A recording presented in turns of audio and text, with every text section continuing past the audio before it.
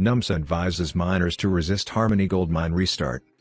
The National Union of Metalworkers of South Africa has told members not to go back to work at Harmony Gold's target mine as mines across South Africa prepare to restart as the COVID-19 lockdown eases.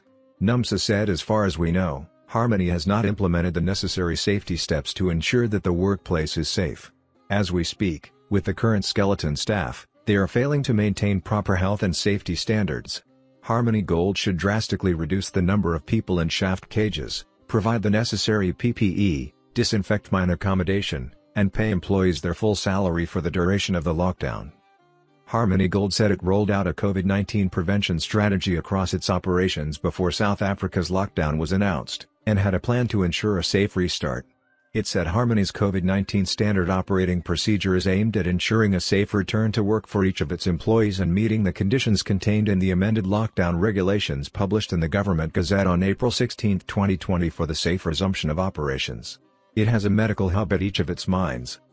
Mine workers worldwide are resisting going back to work in deep mines where social distancing is nearly impossible and where they are sometimes not provided with adequate personal protective equipment.